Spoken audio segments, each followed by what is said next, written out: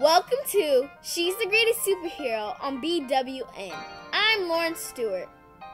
Born on May 2nd, 1879 in Orange, Virginia, Nannie Helen Burroughs was a world-class orator whose speech, How the Sisters Are Hindered from Helping, skyrocketed her to fame.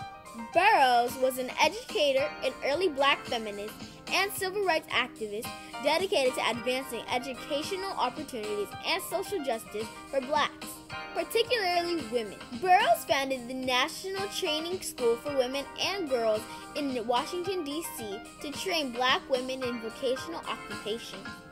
She advocated for women's suffrage and worked alongside prominent civil rights leaders like Mary McLeod Bethune and Booker T. Washington.